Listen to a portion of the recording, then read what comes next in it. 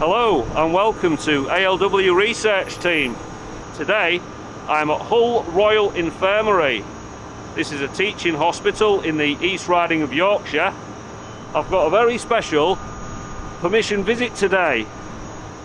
The Estates Department are letting me in a tunnel network that runs underneath the hospitals, or the hospital buildings I should say. And here we are. So we're going to be going this way. Down here is a tunnel network that links all the buildings together. I'm here today with Paul and Harry, the photographers. Coming down here, we've got large tray work, which is to carry pipework and cabling down into the tunnel network to distribute different things within the hospital. I've got my guide down here from the Estates Department in the NHS, just to prove that I haven't broken. There he is. So this way, I came down here about 20 years ago as part of a guided tour, and all this was just getting put in, and it's all for future use. So the tray work up there comes down and comes this way, and all cabling and pipework can be fitted to this. It's just used as storage for now, but as you can see, some pipework, ducting has been fitted already, but mainly it's just for storage for now. Got something there, it's called a variable speed drive, which speeds fans up and down, or motors, electric motors. And then here we've got steam system. So we've got steam from the boilers going off to do duty, such as heating, and then it comes back as a condensate because the steam has gone below its dew point and condensed back into water, and it comes back. And because steam is large in volume, the pipe's bigger, but the condensate, because that's smaller in volume, it can go in a smaller pipe. And it's got this stuff on it called lagging to keep the heat in, because that pipe, to touch the pipe, would be seriously hot. And then they lag the condensate as well, because all the heat in the condensate you want to retain to go back in the boiler and be reheated back to steam again. Above we've got what looks like water pipe work. We'll tell by the RD tape on here. Yeah, so we've got more condensate, got softened water, and then we've got MCWS, which is main cold water service. It's actually cold water pipe, and then this is softened water for, I'll presume, equipment use, or for use in bakeries and things like that, but don't know if they use it in the kitchens or in machines that use water. Do you know? It will be, yeah. It's for some of the machinery. For the machinery? Yeah. Yeah, I don't know much about hospital machinery, but some of the equipment. Some commercial machines have a water supply to them, and you don't want limescale building up within these complex machines. So we've got the turret carrying on now. Those at the back looks like high tough or fibre optic cables at the back for communications. So that's fibre, yeah. And then these are just general power cables, I believe. Fire systems, yeah. Disc to disc, which looks like some sort of computer system. Yeah. And then carrying on, the steam pipe work jumps across and goes on the other side, because we've got other services joining here. That looks like a dirt separator or a steam trap there, and the steam pipe work goes across there. And then as we're coming up to valves and control points for the steam system, you can see the lagging's been removed. So if you ever see pipe work like this, don't touch it, so it'll be very, very hot. Got some more tray work here, and you can see it's empty. So this can all be used in the future. So the NHS are always expanding as the population grows. Over here, more engineering things. That looks like a, not quite sure what that is. Condensate return pump, Yeah, is it? so yeah, yes it is. In the Royal Navy used to call these an Ogden pump. Yeah, that's right. Yeah. So it's where water in the pipework gets pushed back with compressed air normally, just an air supply, and it pushes it back, or it uses pressure from the steam itself to send the condensate back, because otherwise it just all sit in the pipework. Up there looks like an emergency exit from this tunnel network. And there's, can I look down? Yeah, got some more tunnels this way. Right, so we can see here, this tray work's been sort of used up. That one's completely empty for future use. Because above us, there is a new section of hospital being built. Do you know what that's called? It's wards 36, 37 and 38. So 3 entire new wards are getting built above us somewhere, and some of the services for those new wards can be supplied from this pipework, tray work here. New intensive care unit as well. A new one? Wow. Yeah. It's modular buildings. And the reason they're modular is just for ease of construction. It's just they get built a lot quicker, but it gives us an additional resilience for the COVID, etc. Yeah, hence the masks, because Yes. we are still within the COVID restrictions at the minute. So we can see some of the tray work going off that way now. Is that to the Women and Children's Hospital? Yeah, that's right. Yeah, so yeah, the Women and Children's Hospital here is close to me because my little boy was looked after for quite a few months in there when he was younger. So I've got a, looks like a 63 amp socket outlet there. Then in here this will be a little distribution board. We obviously won't operate anything, but that's the main switch. And we've got some electrical distribution parts there, which are just big switches for people not in the electrical industry. You can see some more of the data cabling here, pathology, Alderson, different bits of communication. So the NHS network is running through these. For those that have seen my previous videos, when we were at Ridgeley Hospital, Ridgeley had the sort of early data network, whereas this is an active hospital, so it's got all the modern data systems within it. So coming around here, we've got another emergency exit. We've actually got some oxygen pipe work.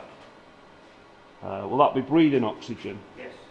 So we've got the breathing oxygen system there, and that is not lagged, because you don't really want grease or anything getting in contact with oxygen systems, so you certainly don't put greasy tape on it. And that is just brazed copper pipe work. Then above, looks like we've got a water system. Is that Mains Cold Water Service? Yeah, Mains Cold Water System. So they've got meters for everything as well. And then up above is the emergency exit. Then back this way, we've got the oxygen system. Trying not to get in Paul's way. That is a pressure relief valve, they call them a PRV. So if pressure within a system gets too high, there's a special valve in there that lifts. Similar to what's on the top of a pressure cooker at home. It lifts and lets the pressure out. That's what that is. That's just on there. Other bits on this system, we've got a strainer there, which is just like a gauze thing. A bit like a tea strainer in a teapot. You just get the sediment out of that. This looks like a pressure maintaining valve. And then we're back to the meter. And that is a pressure relief valve that's fitted. I'm going back this way. Is this the... That's for where they put the pods. So whenever you get any blood samples, etc., they come from the pathology to the wards, and the wards to pathology for all the testing for microbiology. Now the pods that go shooting down there. Air pods, that's what Air it is. pods, yeah, and it goes zoom down here. Yeah, that's right. So there'll be a compressor somewhere that sends them down? Yes, that's actually in the main building itself. Yeah? A really big piece of kit. I could show you it sometime if you wanted to, that spirals round and around and around. Yeah, please. Yeah, we're hopefully going to get a second visit here when I've done my confinement training, confined space training with Harry and Paul, so we can go in the old tunnels, the old tighter tunnels down here, but we need to do confined space training for that, so there might be a part 2 to this. So we've got to look after this man. Just behind, we've got this telephone junction box here. I can't even say that word. Ophthalmology. Ophthalmology. That's a big word for a morning, isn't it? Eyes. So, eye department, telephone junction, ophthalmology. That's their junction box. I won't open that because I don't want to cause any. And that's a fibre optic junction box for communications. And back this way, we've got some more tunnels. And there's a lot of big steam valves going this way, so keep watching.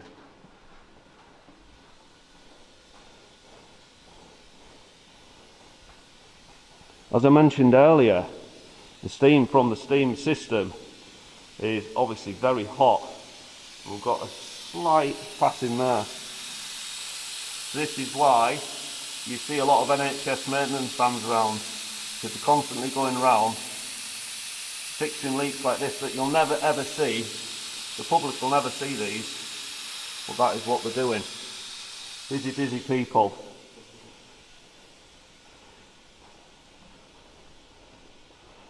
And if you can see down here, there's a gully down the side.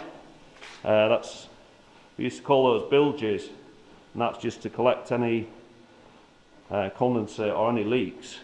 Goes into there, and then that's taken away, pumped back out. Yeah, we've got the evacuation pump there, the bilge pump to pump it all the way. And that's the bilge pipe work. And going this way, more tray work. And we've got empty tray work again for future use. And then the in-use fibre, in-use power cabling. And then we've got what looks like another dirt separator there on both steam systems.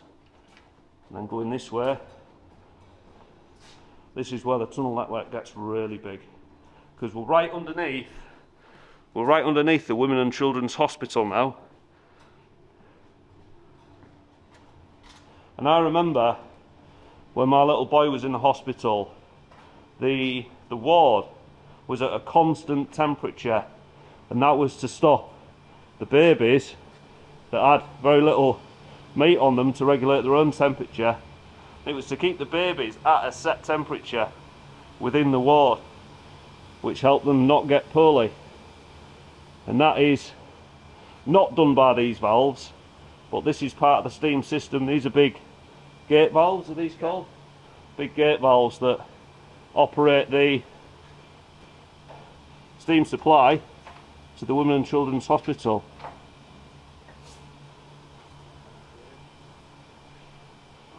Morning.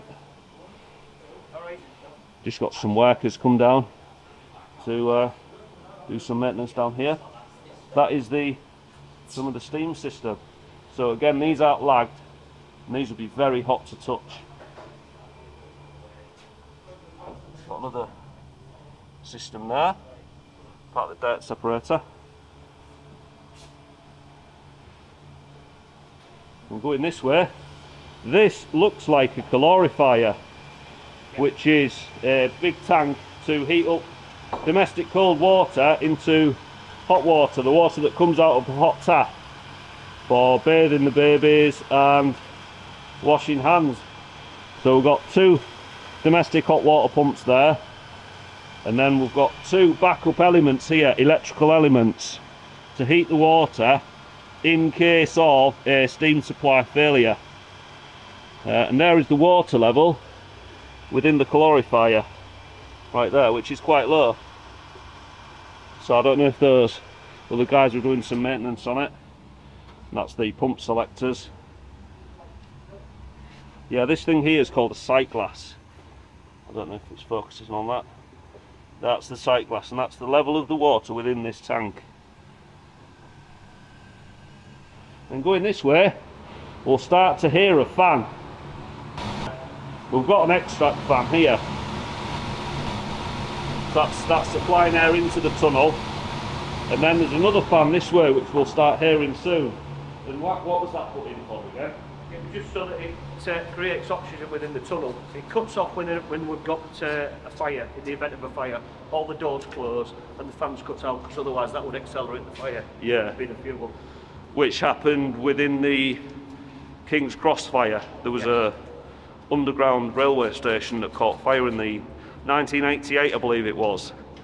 And the running trains, because the underground runs on London Underground runs on a piston system, and the pistons that move the air are the trains. So if the trains are moving, any fire gets a constant air supply. And that was one of the major failings of the King's Cross fire, is that they didn't stop the trains. We've got here, this is a electrical distribution board. That's just got little, what people at home call trip switches, which are moulded circuit breakers. Little circuit breakers in there. And going this way, it starts to get dark, just because some of the lights are turned off, just to save energy. Because usually, there's only maintenance crews down here. So I've got another distribution board there. Now looks like a fire system relay there. Surge protection. Surge protection in a separate box there. We've got another bilge pump, and then some firefighting equipment.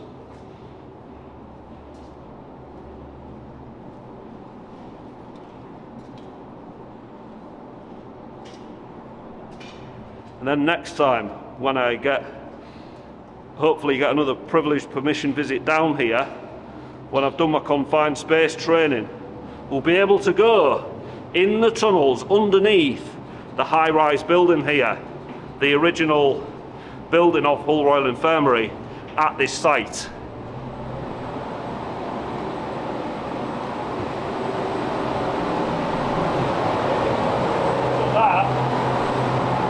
That's a big supply pipe that supplies the air in the tunnel network. Then going through there, that is the access to all the tunnels from the 1960s. Now those tunnels are what I need to do my confined space training for. So next time, see you there. So, just go back out.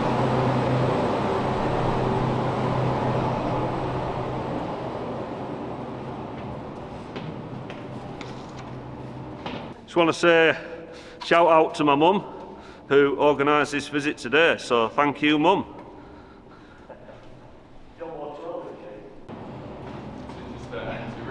Yeah.